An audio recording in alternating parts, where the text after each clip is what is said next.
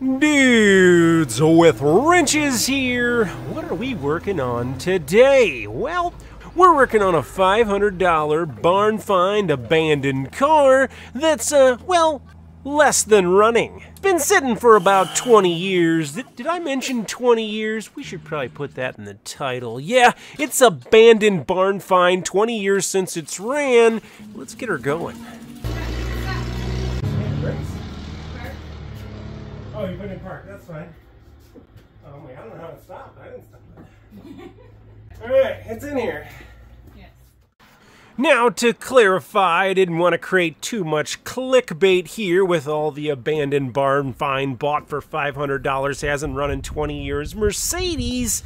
But the fact of the matter is, this is a Mercury Monarch. And in 1978, Mercury actually advertised the Monarch as a challenger to the old Benz, a test of handling and driving comfort. 41 out of 50 people, American car owners might I add, decided this was a better car, or at least they were paid by Mercury to say that. The commercial was kind of confusing, but this car was as good as a Mercedes in 1978. But I bought one, and this is an actual barn find auction sale, and I did pay less than $500 for it, and it did get driven 20 years ago. So let's get this thing running and see if the better than a Benz really stands up over time. Now, the internet has told me the first thing you do when you get an abandoned barn find car, we're going to keep saying that a lot, it really sells the idea. You got to look in the trunk. You got to pop that trunk open and see if there's any extra parts or spare things lying around to give us clues on what this thing actually might need. And all we're discovering so far is this car had mice. Probably lived next to a field, and also, this guy didn't go anywhere without a fresh set of drawers, because you never know when you're going to need that fresh set of drawers. Also, there's potentially an issue with this front end. You can say that tire is gonzo, but this shows a testament to they made tires better back then, because it's not even dry rotted.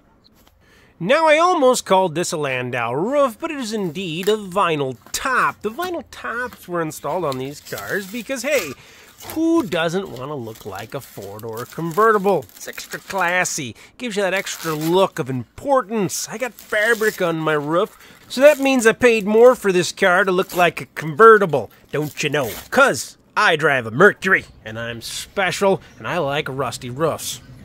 Now let's go take a look on the inside of this dirty bird and see what we got going on under that hood. Now, oh, looky right there, we got some hood wood. Hood wood to hold up that hood because the prop is long gone, and that is problematic. Let's go find something to resolve that problem, because I don't trust crusty hood wood like other people do, because I don't need any more scars on the back of my noggin. There we go right there. A threaded piece of steel rod will get the job done every time, well, depending on what you're trying to do with it anyway. Now for some of that movie magic. Pew! Alrighty, there we go, lights, and here we go, let's get to work. Now, while the help works on assessing what's all going on here underneath the hood, let's circle back around to how and why we actually acquired a '78 Mercury Monarch. Because, to popular opinion, this thing is not a pretty car, it's not a fast car, it has no pedigree, it has no reason to be restored and loved. And that's kind of why we actually like it. Now, when I saw this at the auction, I was bidding on some other things. A 56 four-door 210, which I was willing to spend a little too much money for. And I came across this one and said, well, I'm going to lose that.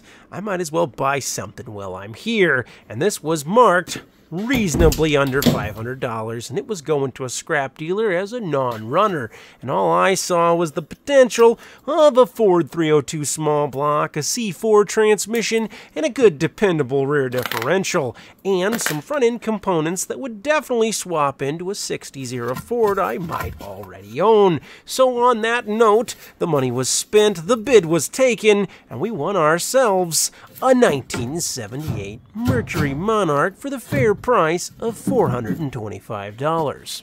Oh boy, this guy just found himself another piece of hood wood in the side seat. Now he's got to go stick it under the hood because he can't trust a perfectly good piece of steel. Sometimes I wonder if this guy just squirrel all over the place. He can't focus on what he's doing. That's the problem. He needs to just, come on, get in there and work on the car. Let's see it run. What are we doing right now? Come on, guy. Well, I guess we're staring at paperwork for a tire repair done back in 2004, so I guess that confirms the 20 years ago. But these papers are kind of nice to just be sitting on the seat. It makes me wonder if they were thrown in there because they were sitting around.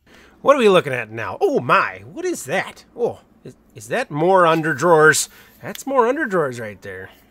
And a hammer. I'm beginning to wonder if this is less about being prepared and more about weird hobbies while you run through cornfields naked wielding old rusty hammers. I'm not really sure what's going on in here. Alright, I guess we're going to treat this like CSI Miami now. Let's start separating evidence. Did I mention this car has a mouse issue? Oh boy, is that glove box full of only the most enjoyable cotton candy. Oh look, treasure paperwork for us to enjoy and try to figure out when this car was last on the road.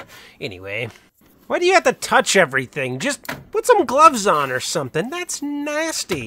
Ugh, ooh, it's getting in the air. Makes your mouth water a little bit just thinking about it. Just, yeah, the tastes, the smells. Oh, it's unsettling. It's probably really good for your lungs. That's probably why we don't breathe well. Just saying. You're not even wearing a respirator. Is there anything in this glove box worth actually looking at? What are we doing in here? I thought we were doing a will it run. This gets hard. This is how you know you're a car guy, or at least a treasure hunter, I guess. Because you're just looking in places that don't need to be looked in.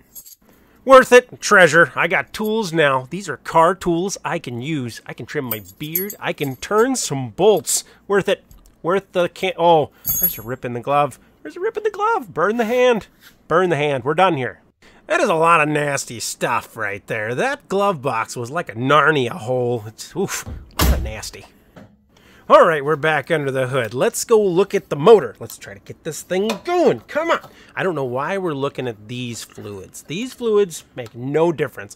Well, it is important to look at the coolant because that'll let you know if the engine's already been froze. If it looks all oily in there, it's probably not good. You want to make sure it looks green, you know, like mutant green, like Teenage Mutant Ninja Turtle, mutant. Hey, where are we going? Childhood. It's my childhood speaking right there. That's what that is. You know, now we got to go check some other things. Brake fluid. We don't even know if it runs. We haven't even tried to turn it over, and we're checking to see if the brakes are any good, I guess. Why do you keep putting your hands in things? Fluids aren't good for your skin, and you just keep doing it. Now we're doing some real man stuff here. Got to put the clip back on the master cylinder with your bare hands. This idea comes from testing mousetraps as a kid, just by putting your fingers in them. Now we're going to check actual vital fluids, see if it has oil in it. Now, we know that if it's full on oil, that means it's ready to go. Oil means good. Oil means good. That's right. Well, this oil's definitely full. It hits right on the line, crazy enough. It's really, really thin, and it just reeks of tarnished fuel. So he's going to ignore that right now, and we're going to move on to other things like, does it have transmission fluid? Because if we do actually get this thing to run, we don't want to burn up the transmission because there's no fluid in it. Forethought is important before you dive right into disaster. Good call. Maybe reach down in there and actually see if the motor turns. That's probably what you should have started with, but all the other things we've done to this point have been very, very important. I'm sure of it. Now put all those ugga-duggas in there, just with the corners of your hands. Twist all your fingers until they hurt, and then you'll know it moves ever so slightly. I saw it. It moved. I felt it with my palms. Yep, I think we'll be okay. See, your worthless safety hood wood really wasn't important, was it? It's actually right in the way, so maybe you should just get rid of that and quit putting it under the hood of the car. Anyway, let's get a battery in here. Let's see what this thing will actually do. This guy never actually tightens battery cables either. As long as they go on there and touch, they're good enough. The second you start tightening those things, they break and they don't work, and we don't know if the car even runs yet or drives, so that's a later us issue for sure. Now, the fact that we didn't even get a spark when we put the battery in is a good sign with all the mice that were working away in here. And oh boy, we got headlights, we got buzzers, we got bingers. Let's try to do something here. Non-electrical issues is a good place to start. I guess we're not starting it again either. It's probably important that we disconnect the gas line. Fuel pump's probably already in trouble because the people at the auction house did say they tried to start it and it didn't run. So that means, I'm just guessing here, they turned it over and ruined the fuel pump with all the nasty gas that was in the tank.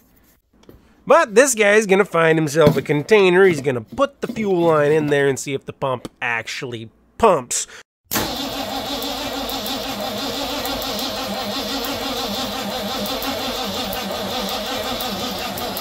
Stop. Oh, ooh, okay. That coil.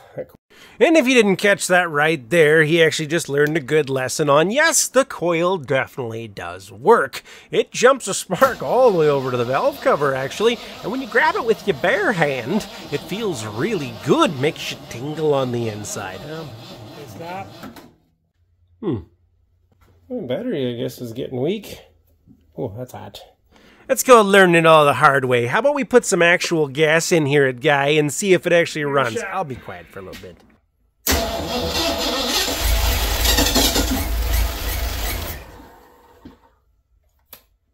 I think it's gonna run. We just need to get fuel into it. And we're not pumping any fuel out of the tank. All right. Winning.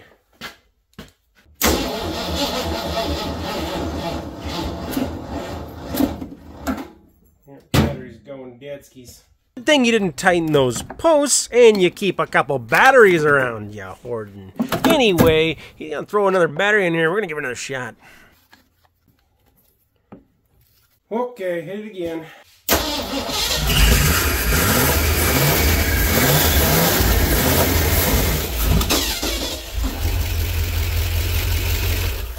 Oh, that's not a good cloud. Woohoo! This is quite the nasty cloud of ugly rust sauce.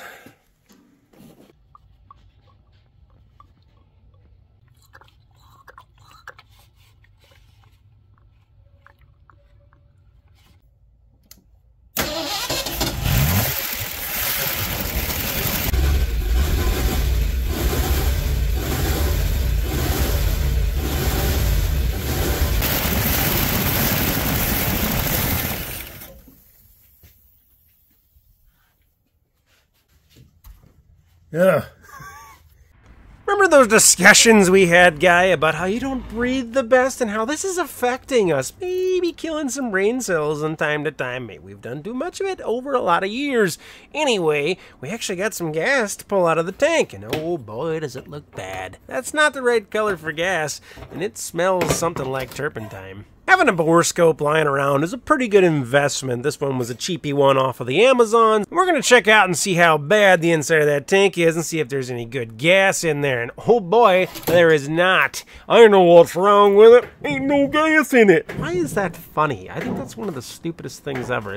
It's odd to me the things that the internet makes funny. But trying to understand the internet is like trying to understand anything else. It's next to impossible because stupidity makes it really hard. Because, oh, never mind. Let's just go back to working on the car. What's this guy doing anyway? We're changing the oil. Good thought. Now that we know it will run, if we want to let it run for any period of time, it's a good idea to have proper lubricant in there. And this saucy black water is not up to the task.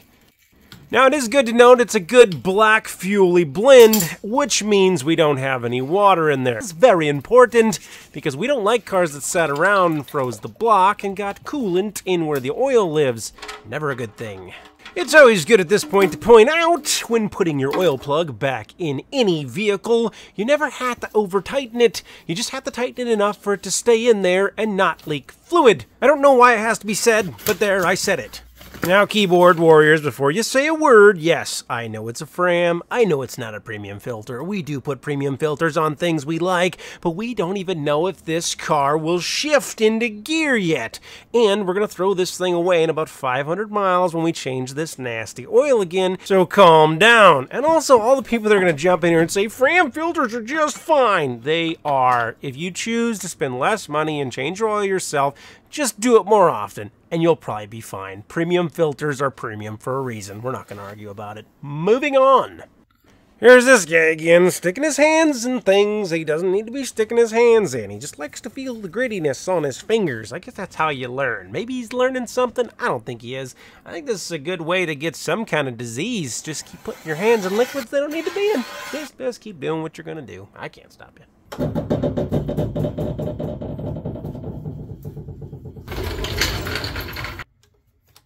Now, the idea here is the damage has probably already been done to that pump, so I guess we're going to throw an inline filter in so we can kind of monitor the fuel flow. We can see when the fuel's coming in, and we can see what actually is coming out of that tank. The borescope told us it's a little crusty in there, but it's probably not that bad. Hopefully, cross your fingers, it'll come back to bite us, I'm sure.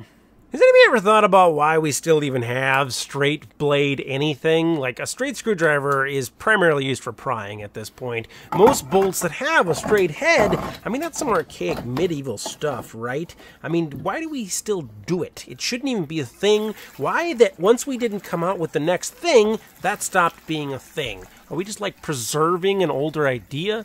I don't know. It's things I think about a lot whenever I'm turning a straight head screw. But back to this guy. He's putting gas in a fuel tank, because why not? Side note here, this is one of those hidden gas caps behind a weird door. It makes for a really weird angle. The fact they made this thing flip up so you had to get a crazy funnel to even get in there was probably a horrible idea on their point. Way to go, Mercury engineers. Ruining a perfectly good feature because you couldn't just do it right to begin with. Stop. I gotta give it some gas.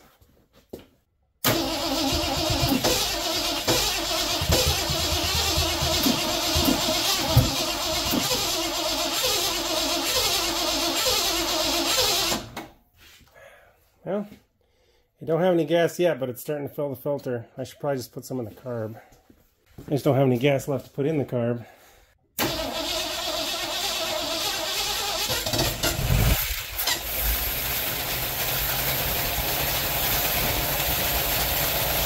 Turn off the starter.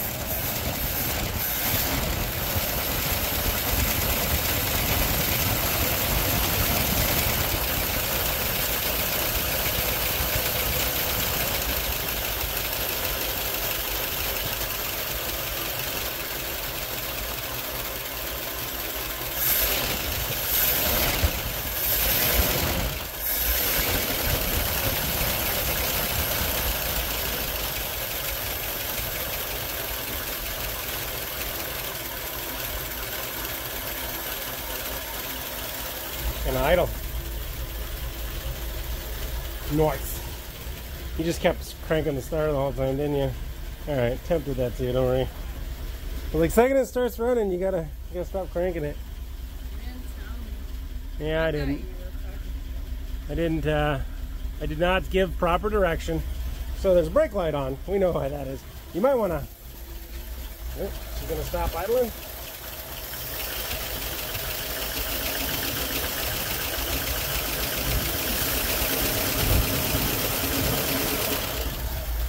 Got a lot of valve train noise, but it's going to get real smoky in here real fast, so you may just want to open some doors.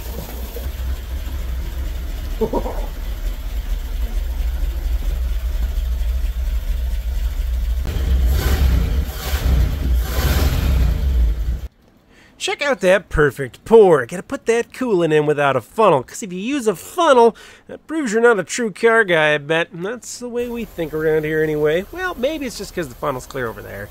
It is important to have the proper amount of coolant when you're letting the motor heat cycle to reseat all them rings. Now just remember, even though you're not moving forward or back, it's a good idea to have the right amount of transmission fluid in there. So just check her, add a little bit. And on one of these, it's a Ford, so it takes type F. And that is important, and don't let anybody tell you any different.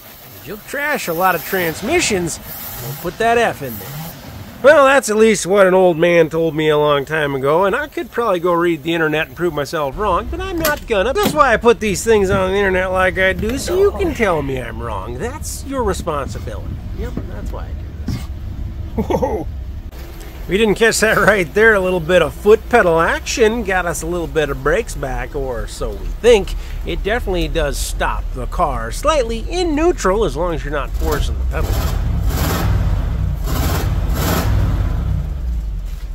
The decision to take it outside tested a few things, tested the ability for the transmission to go in and out of gear, and it also removed some of the smoke from the garage, slowly killing us. Yeah, all good decisions. Now it's time to just let her sit and idle, check all them fluids again, maybe pump the brakes, add a little brake fluid, hopefully get that to come back around, and just let the smoke become one with the sky. If you see what this guy is doing here, he's got one of them fancy little infrared heat lasers, and he's checking the heat at the thermostat and the intake and all the accessory things to make sure nothing's turning nuclear. Way to just cut me off with that glorious vroom vroom from that 2-barrel. Oh boy, is she running good. Now there is some noises to be addressed here, and as you notice as we're backing in, there's a pool of liquid on the floor. Well, that's coming out of the power steering system, and that's just an issue we're not willing to look at right now. The pump is empty, and it's not happy, and it's leaking pretty good. So we're going to throw some fluid in there and just keep letting that happen until we make everything else work. And now that we know it's running, let's do a little cleaning on the inside, because oh boy is it disgusting in there. And let's go a little CSI Miami again and catalog this crime scene.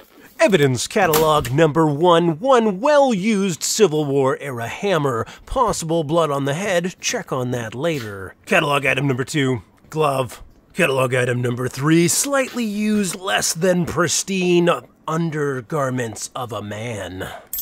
Glove box tools, everything's worth it now. We gotta remember the glove box tools. These 3 things make all of this worth doing. Years of junk paperwork, ugh, worthless. All worthless, tells us nothing. Possible new car part, air cleaner. We need one of these, so cross your fingers. Junk. 100% junk, just as dirty as the one we already had. Why keep this in the back seat? This is an odd keep item for sure. Nothing surprising here. This was owned by a farmer in Iowa. There has to be at least one piece of farm-related equipment in the vehicle. Cocktail! Tom Cruise motion picture cassette. Winning! Just what I always wanted, my own little mousey. I will name him George, and I will hug him and pet him and kiss him. Alright, sanity check. Back to working on the car. This thing's filthy and we're going to throw all this stuff away. Now, all these items are weird because there's no other items. They're by themselves. This is serial killer stuff right here. I'm just going to say it. Now, I really want you to take this in as we clean out all this junk that came out of the glove box that is on the floor and really just smell it with your eyes if you can. Just really let those eyes weep with the odor and the essence of all that is in front of us. Yes, the enjoyable cotton candy fluff on the inside of the seats. Just really bring it in your nostrils and just let you just, oh yeah, it's good. It's really good. Now, if you're into car detailing, this is, well, not for you, because we could have done better. We're not doing better. We're doing okay. When we're done, we'll be able to sit in it. And, well, on a hot day, it'll be just as bad as it is right now. To do this correctly, we need to rip out absolutely everything. I mean, who really invited all these mice anyway? But, to say the least, we don't have major electrical issues that we know of up to this point. Just a lot of fecal matter. I do not know how many mice were invited to this mouse house party, but there was a lot of them, and everything was a bathroom. You know, mice are bad to a car. Everyone thinks they're just horrible little rodents that tear up your interior, and they do. But you know what's worse than a mouse? A raccoon. A raccoon getting in your car is the absolute worst. Ask me how I know, because raccoons will literally pull open the steel of a floorboard, climb up inside, and tear the seat down to the literal springs, and then boop, right in the middle. And they'll live in there, and they'll just be happy. And you won't be happy, but they'll be happy. Back to what we were doing. Now we're scrubbing the floor, not because it makes it cleaner, it just deodorizes some of it. Just gets down in there and tries to break out some of the odors of what's going on in this car. Can you tell where this guy messed up right here? He did all that vacuuming and cleaning and then forgot about the glove box. And, you know, now that glove box is full of stuff. So you guys take the vacuum in there and he's got to get it all out before it ends up all over the floor again that he just cleaned. But we all know that he's not really cleaning anything anyway. He's just kind of running at a brick wall because he knows everything he's doing right now has no real purpose. It doesn't make the car cleaner. It just makes the car tolerable. It makes it so you can get in the car and drive down the street and only smell slightly bad when it's over. And your nostrils will be penetrated with all the bad odors of many, many years of mice and rodents and things. And, well, you know, that's just where we're at. It's feeling better about sitting on the seat and not feeling like you have to burn your clothes every time you get in and out of it. Now, if we wanted to actually do this correctly, the right thing to do would be to unbolt the seat, remove it from the car, completely remove the actual carpet remnant altogether. This one having a lot of holes in it, just get rid of it. All the seats are now torn up. Realistically, the covers are good, but the padding is gone. These things are just going to be sacked out. So that's where all this stuffing came from. It comes from the carpet mat, it comes from the seats. Every time these mice get in there and do this, it ruins everything. It's not just an odor and a smell and a filth, it's ruining of all the internal components of the actual interior, potential wiring. We really got to rip out the dash. You got to remove the headliner. You got to remove everything. You can clean this and lie to yourself and tell you that it's a clean car. We scrubbed the seats and we cleaned the carpet, but the reality of it is there's nothing bringing this back outside of full replacement, a lot of the fabrics, and then a true deep cleaning all the way down to the metal. Let's go back to the crazy will it run that we're pulling off here. Now, this is the air cleaner. We're going to put a new air cleaner in there. Amazing. But the craziest part about all of this is we actually found a crankcase filter. I know, right? You would think that they wouldn't even carry those anymore, and they kind of don't. This was the last one they had in the store. And when's the last time you actually replaced a crankcase filter in an air cleaner? Yeah, not very often. And there's a lot of people that have probably never seen one of these or ever replaced one of them. And I'm only doing it because, hey, it was $2. I can actually monitor how much oil is being fed back up into this thing. It's a good idea if you want to do it. If you don't, and you want to just plug that off, that's entirely up to you. But I'm going back to factory spec here, and that's what we're doing. Now, you can bet your biscuits if this thing had a longer little stem there, I'd be putting her in upside down race mode. But we don't got one of those, so we're just going to have to put her in factory format setting. Now, it's always a good idea whenever you have a car that has hubcaps on it. It's a good idea to pop those hubcaps off and actually see if it has all of the lug nuts, or if they're tight, or any number of things that could be going on behind that hidden cap of doom. Now, for us, we were taking these off anyway to actually address the brakes and look at a few things. But I'm glad I pulled them before I decided to just chance the brake system and hope it worked, because the amount of non-balanced tire due to heavy amounts of silted dirt being inside of there would have been dramatic, and this car would have driven horrifically, and I would have thought things were way worse than what they actually are just by the wobblies. Check this guy out. You give him a can of spray lubricant and he thinks he needs to re-lubricate the whole tire like he can somehow bring back all that old rubber. But I would like to point out again that these tires are still not dry rotted, even though they're 20 plus years old. I think the EPA has definitely messed up what they're doing with tires. I get they need to break down. We gotta throw them away somehow, right? But I like the tires to last on my car a little longer than 5 years. They even tell you right now you're supposed to get rid of your stuff after like 6 years or something. I don't know. You can fact check me on that. But tires aren't good. That's my point. And these tires, although very old, they're still holding air and they still have rubber.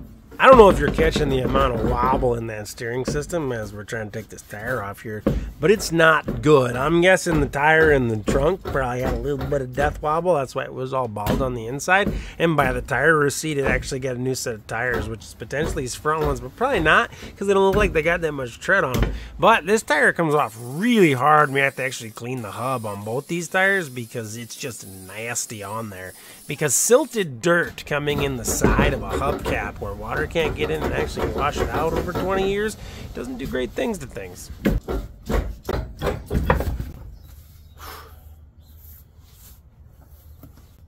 Glory be, the brakes actually turned. We knew things actually turned, and these rotors actually look really, really good. They got a lot of surface rust on them, but they're not destroyed. This whole brake system looks like it was actually gone through not that long before it was parked, which is great.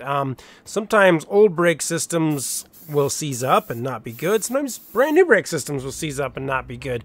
But this one seems to be rotating at least. And by having all new components, I don't feel like I have to replace them all right now, at least as far as we can tell. And by the fact that the bleeder actually came out of the car is a good sign that it didn't see a lot of road grime in the state of Iowa, because if it would have been left in the car and driven through at least one winter, there's a good chance it probably never would have come out of there. It actually came out very easy and just had light surface rust on it. It was easily cleaned off, and blow right through there. She's a good bleeder. Reinsert so we can start trying to bleed this thing, because we need to bleed at least the front brakes for, you know, road safety reasons. If you have good front disc brakes, it'll overcome any non-working back brakes, well, at low speed anyway. But we want to try to give it a little bit of guarantee that we can stop. Okay, take a break. There's liquid. Liquid on the floor? Liquid. What? Cylinder, it won't push fluid. So instead of pushing fluid out to where it should be pushing fluid, it's pushing fluid into the car. Yep. Time for a master cylinder. Yep. You know, you think this guy would learn, wear a pair of gloves, do anything else and bash your hands on things. Maybe not position your hand on a wrench where it's going to punch something. But, you know, that's how you learn. But he never has, and that's why his hands are all gnarled up.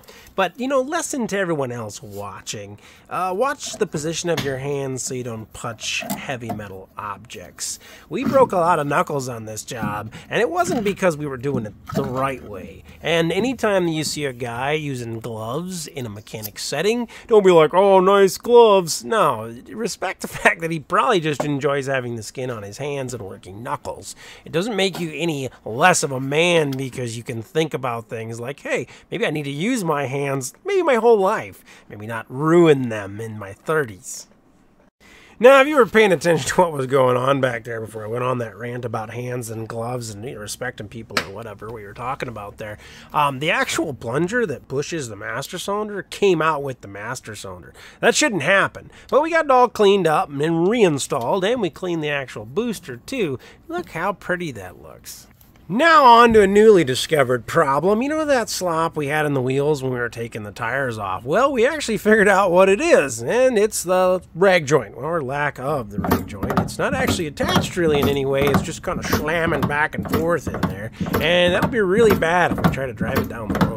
Now, this thing didn't come out very easy, as you can tell. We had to do a lot of manipulating to get it apart. This thing completely fell apart as it was coming out, and we had to actually go inside the car and remove the whole column. I really thought the column would collapse a little bit to allow me to get this rag joint out, but I was very much wrong. Now, there could be something wrong with this column. I'm not going to look into it far enough to find out. In my mind, it should have collapsed, but it didn't. I had to pull the whole column to get it to come out. There's potential that it's just rusting. That's neither here nor there. It's not a problem. We just worked around it. Traditionally, I wouldn't think you'd have to do that, but that's what we had to do. Somebody in the comments could probably tell me I'm wrong, and I would enjoy the fact of actually knowing, because I'm not going to waste the time to look it up, because we... Anyway, you can see that the old one came out in literal pieces, and the new one, looking like this, is a way better unit. Now, there's things I don't like about the new one, and I'm actually going to use pieces from the old one added to the new one, because there's things about the new one that just aren't as strong and girthy and good. So we'll just use parts from the old with the new to make it better. Is it crazy to you that you can go into a parts store these days, and I get 1978 was a ways back. Okay, that's classic country back there. And, well, you can't buy parts for things out of the 90s anymore, let alone things out of the 70s. So here we are. We bought and ordered parts. We couldn't get those parts for quite a few days, and it was simple stuff, like a master cylinder and a rag joint. These are not things that are really changed out that much anymore, so I understand that they don't carry those products. Maybe carry one on hand, just blow the dust off it on the shelf. I mean, come on. I found a crankcase filter, but I couldn't get a master cylinder. That's just crazy to me. And just like that, the rag joint is reinstalled better than ever, strong as it could be. Still doesn't fix the fact that we have a power steering system that is failing due to another $200 part I can't buy, but that's neither here nor there. We need to make sure it drives before we go down that rabbit hole. Now, not to skip too many steps on you here, but this isn't really a how-to. We bench bled the master cylinder, and now we're reinstalling it. And then, after that, we're actually going to bleed the front brakes again. You're not going to see it on here because, well, it's just unnecessary. You know how to bleed brakes. You get yourself, you get yourself a wife and you have a kid, and then you have the kid pump the brake, and then you hold the pedal, and then it purges out. Never mind. You can buy tools to bleed brakes, I guess, but it's a good father-son activity. That's my point, though. I mean, really, that is it. Yeah.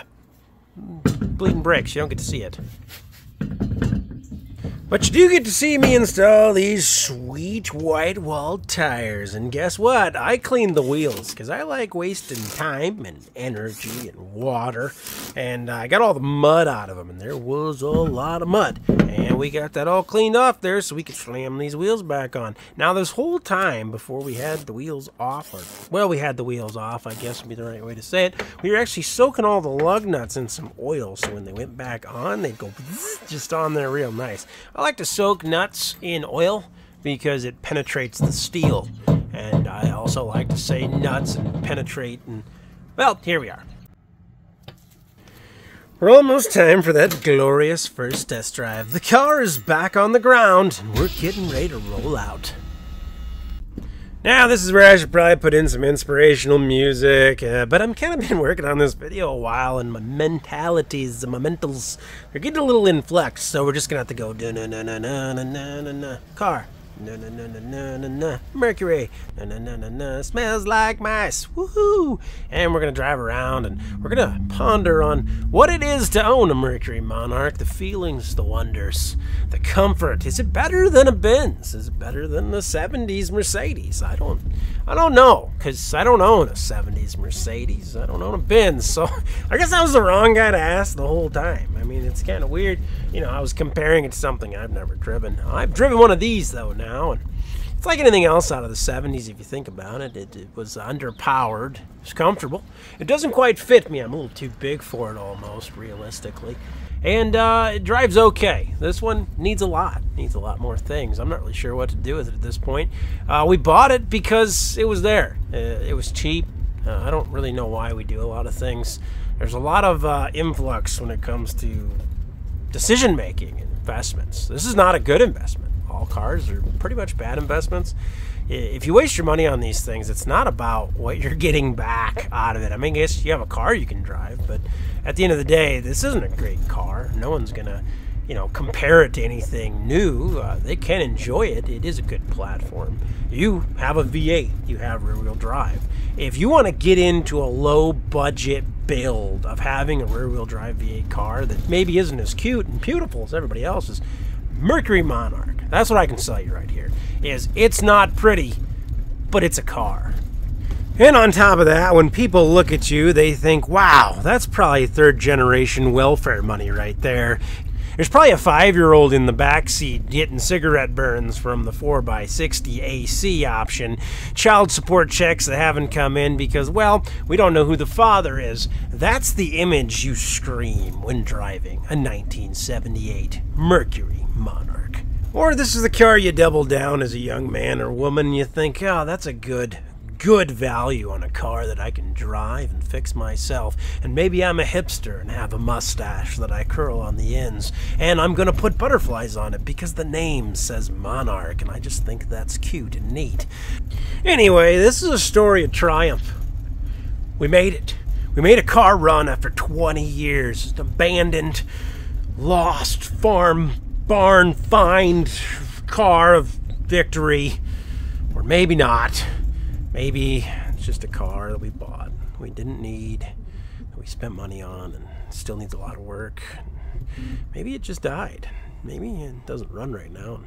Maybe if you buy a car like this and you think it's a good idea to take up this hobby and go out and make something run again. Will it run? It's a barn find. Maybe you should buy good walking boots. Boots that carry your legs well, that are comfortable, strong. Because guess what? You're going to be doing some walking.